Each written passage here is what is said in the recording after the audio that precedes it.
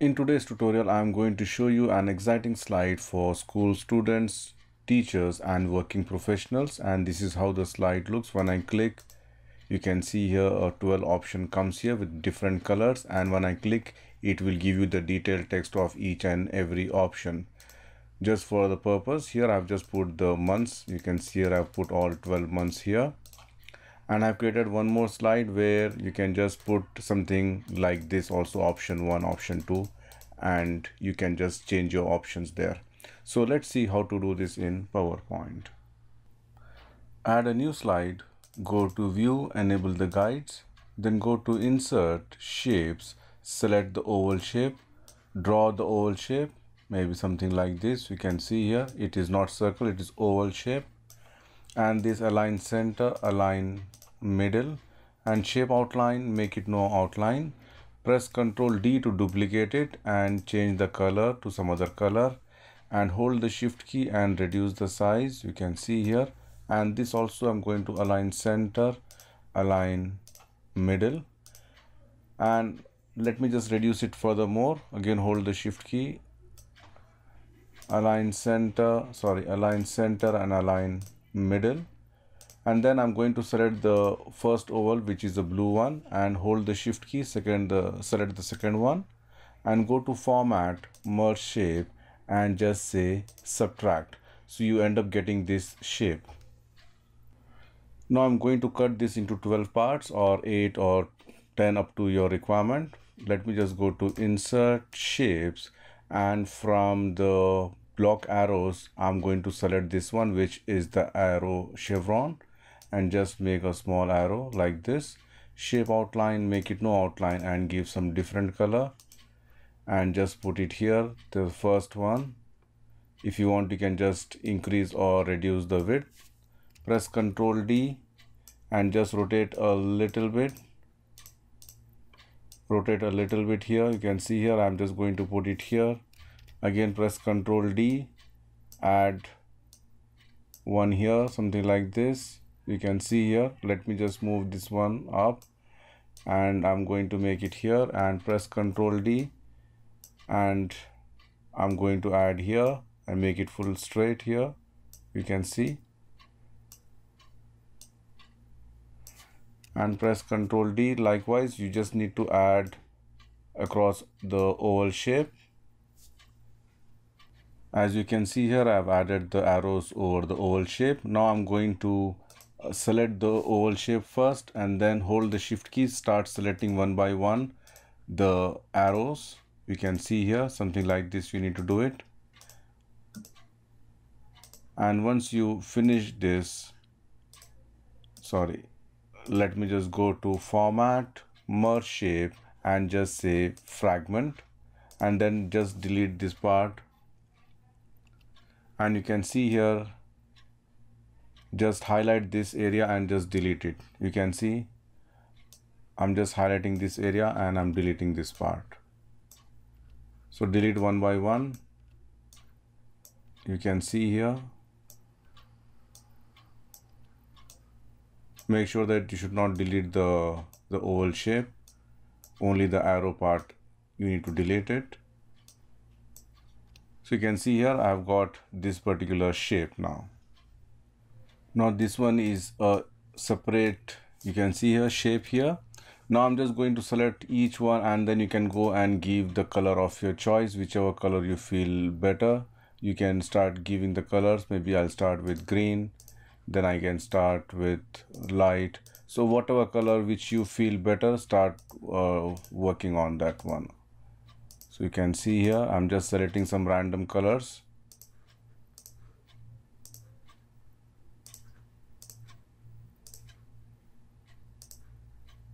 And then once you finish the colors, I'm just going to add one more shape on this. You can see here.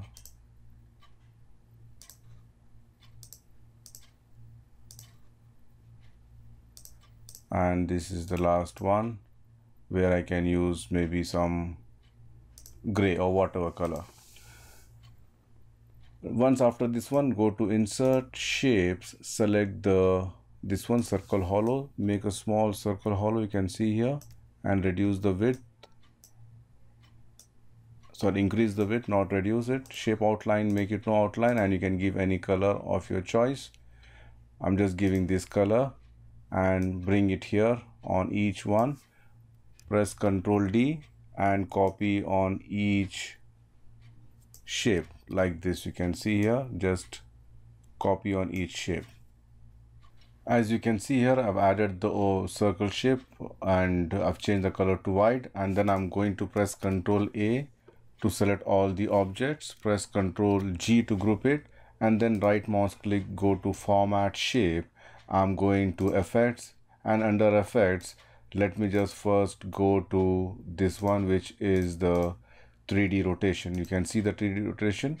Go to Preset, and from the perspective, I'm going to select this one, which is perspective contrasting right. You can see here I got this one, and then I can just rotate it according to my requirement. You can see here, let me just give more perspective here, maybe 90, and again if you want you can give more of the Y rotation, so you end up getting this particular shape. You can see here it looks very beautiful.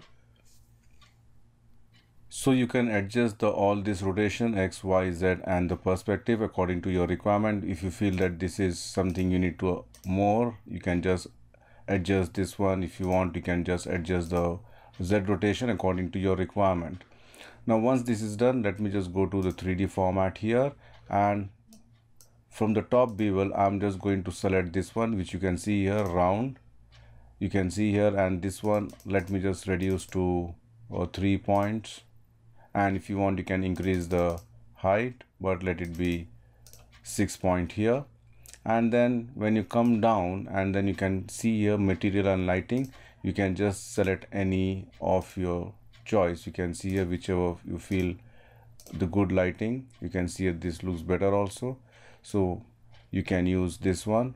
And then I'm just going to give a shadow effect. For that, press Ctrl D to duplicate this, and you can see here I'm just going to remove the bevel. Sorry, from the top bevel I'm just going to remove it.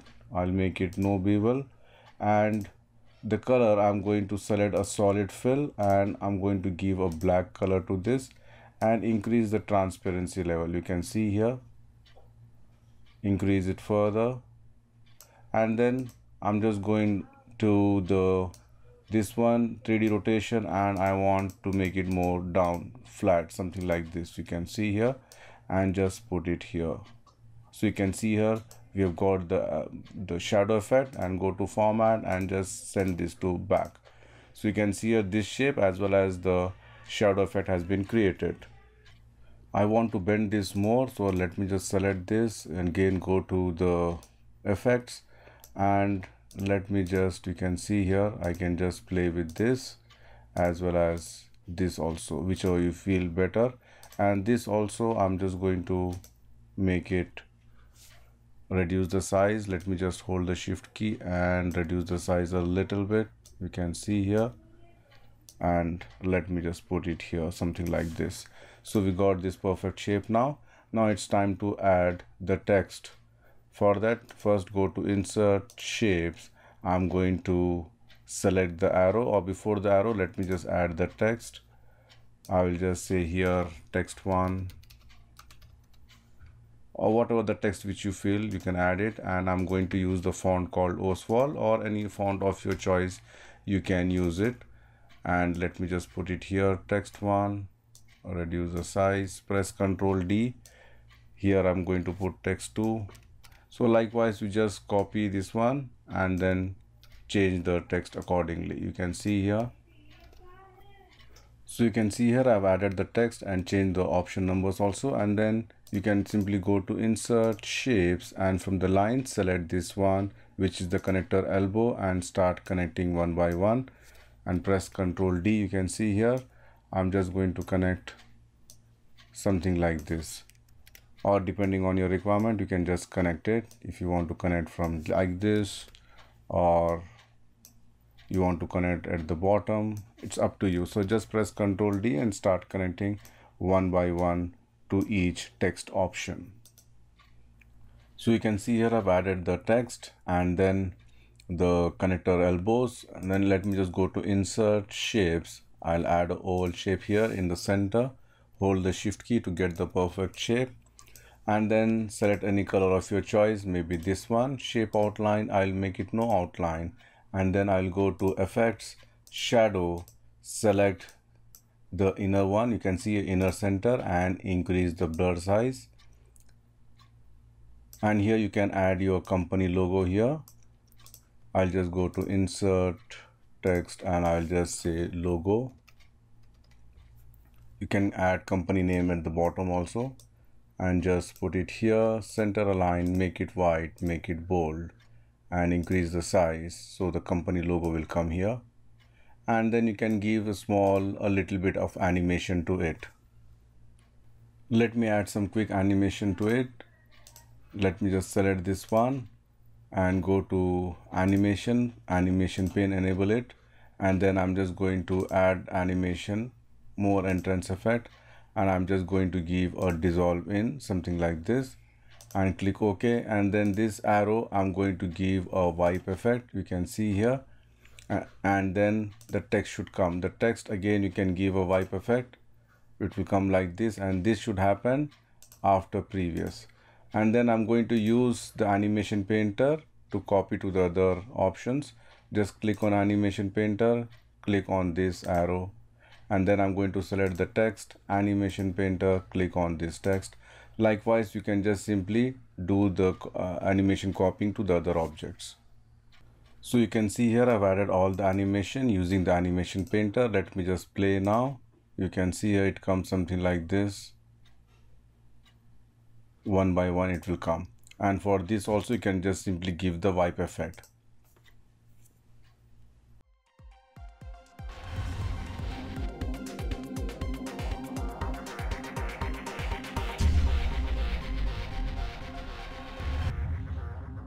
That's it from me, friends. Thank you for watching my YouTube channel, and don't forget to subscribe PowerPoint University.